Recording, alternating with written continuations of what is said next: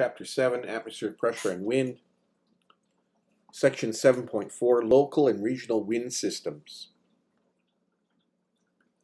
So let's begin by discussing local and regional wind systems. As discussed earlier in this chapter, winds blow because of differences in atmospheric pressure. Pressure gradients can develop from local to global scale. Often these pressure gradients are the result of differences in the heating and cooling of the Earth's surface spatially. Now these local and regional systems, wind systems that I want to talk about, are actually the result of thermal differences in temperature across the Earth's surface. So they develop because of heating and cooling cycles that form on a daily or annual basis. The basic circulation system that develops is described in the following series of slides. So let's begin with what might occur during a daily cycle. Here we have the sun. The sun is providing solar radiation. Solar radiation is heating the Earth's surface if it's not being intercepted by clouds. But in this case, on the left, it is being intercepted by clouds, so that area underneath the clouds stays cooler. The area on the right warms up. This warming causes the isobars in the vertical to expand. And this causes the formation of an upper air low. The cool air causes the air, on the left, causes the air to descend, and this creates in the upper atmosphere a low pressure system. So in the upper atmosphere, we have over the warm Earth surface, a high pressure system. Over the cool Earth surface, a low pressure system. And the wind in the upper atmosphere will blow from the high to the low because of pressure gradient force. Now, as I said, the air beneath the low is cool, and cool air becomes more dense, it descends, and on the Earth's surface, it forms a high pressure system. So that's on the left. On the right, remember I said the surface there is heating up faster than beneath the clouds. That's creating warm air. The warm air begins to rise. Rising warm air creates on the Earth's surface a low pressure system. On the Earth's surface, the winds blow from the high to the low. The arrows in the vertical describe the movement of air with altitude. So for the low pressure system, it's moving up to the high. From the low pressure system in the upper atmosphere, it's moving down to the surface high. That complete cell that forms in this diagram is a circulation cell. And these are basic to all wind systems that we find on the Earth. So let's look at sea land breeze. This is a type of thermal circulation system that develops because of different heating and cooling characteristics of land and ocean or lake surfaces. Land tends to heat up faster than water during the day, and it tends to cool faster at night. Water warms slower during the day, but retains heat during the night and stays warmer relative to land.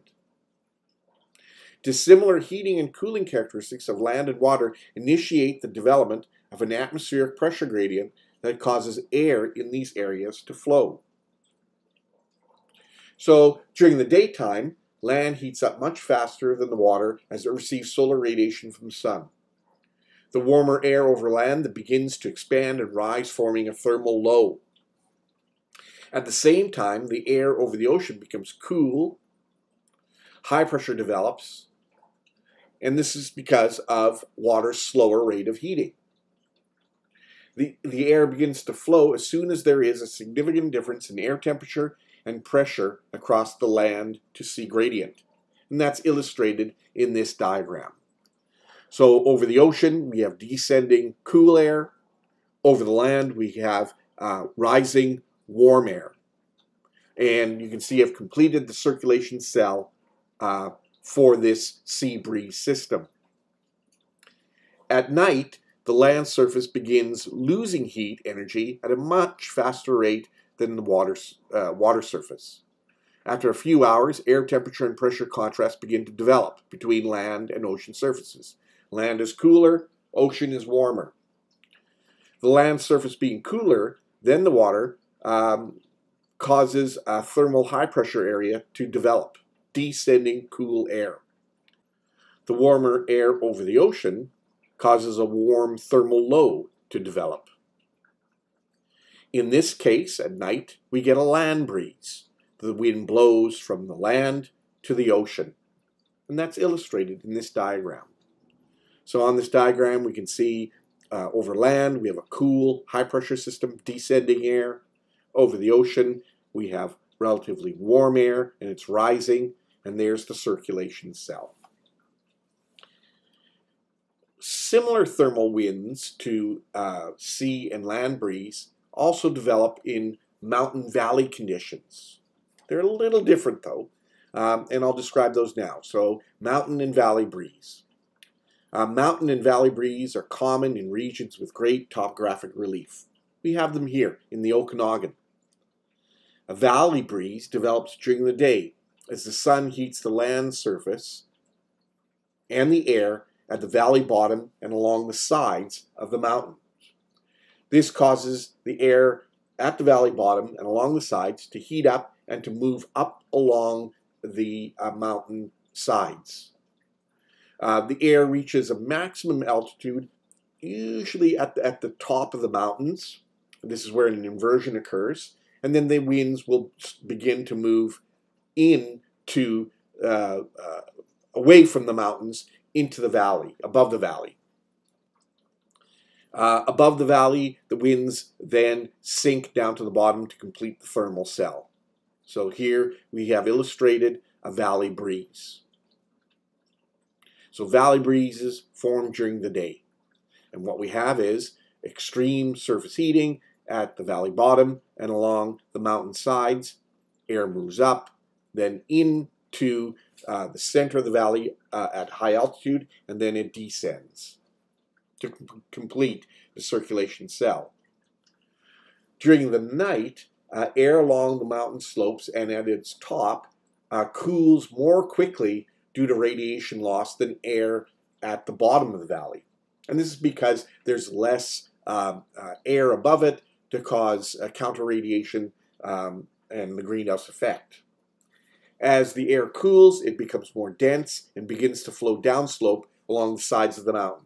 So some of you may have experienced this in the Okanagan Valley. At sunset, you'll notice cool air breezes flow down mountain sides.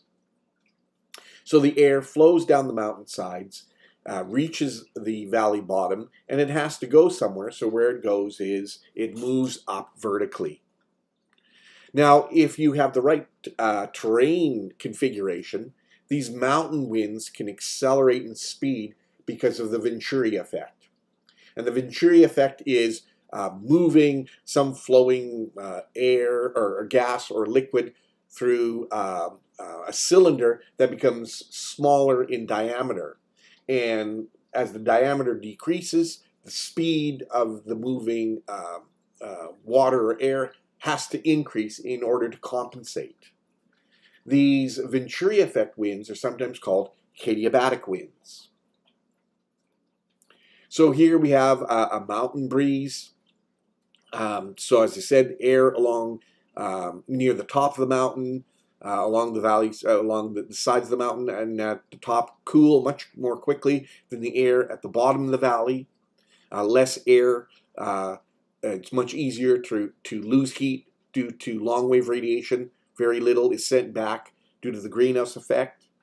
You would imagine in the valley bottom there's much more water vapor.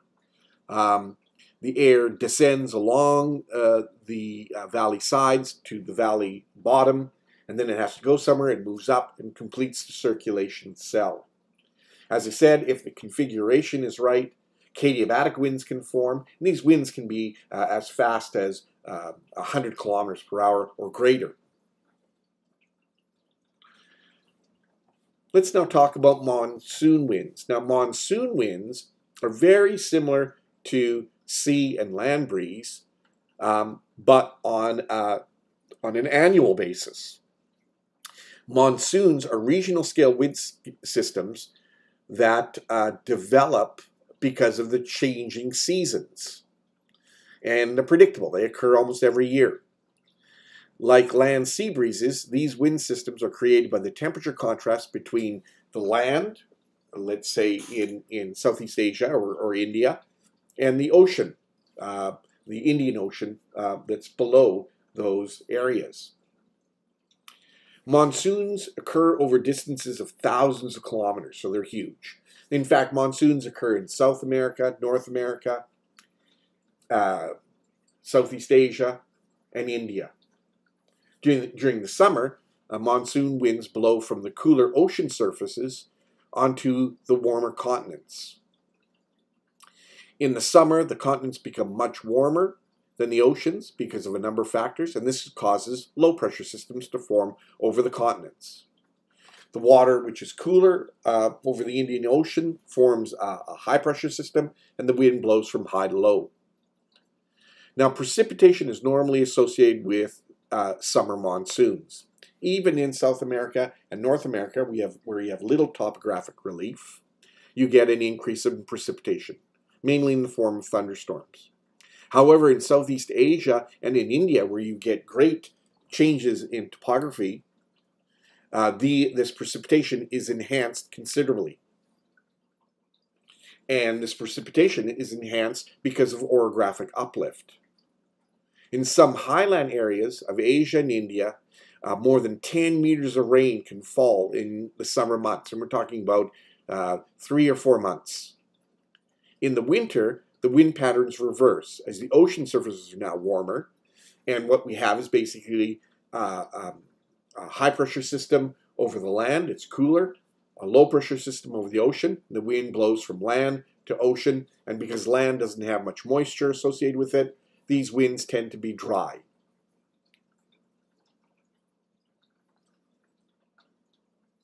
So why do the land surfaces cool quickly? It's basically because of long-wave radiation being emitted to space. Ocean surface retains its heat energy longer because of a high specific heat of water and because of subsurface mixing, and also partially because there's a lot more moisture in the atmosphere above the Indian Ocean or any ocean surface that's involved in the monsoon, and this reduces heat loss due to the greenhouse effect. So the weather associated with winter monsoons are clear, dry weather over the land and winds blowing from land to sea. Now in India and Southeast Asia, the monsoons are also enhanced by the presence of the intertropical convergence zone. And the air that blows from the Indian Ocean to the continental masses of India and Southeast Asia are very warm with high humidity, so very moist, unstable air, producing large amounts of rain and thunderstorms. In the winter, the air flows off of the Himalayas, and of course, this being at higher altitude, the air is even cooler and drier, which enhances the dryness of the air that flows from land to ocean in the winter monsoon period. Here's a graph of precipitation for a location in India that's influenced by winter and summer monsoons. Nagpur, India. So we can see the summer monsoon seems to start in June and ends in October. The winter monsoon runs from November to May. And you can see during these months, precipitation is less than 20 millimeters. Total precipitation falling during the summer monsoon is about 1 meter, 1 meter of rain. We get about 30 centimeters of rain in Kelowna, so over a whole 1 year period. So what occurs in these 5 months is 3 times as much as what we get in Kelowna.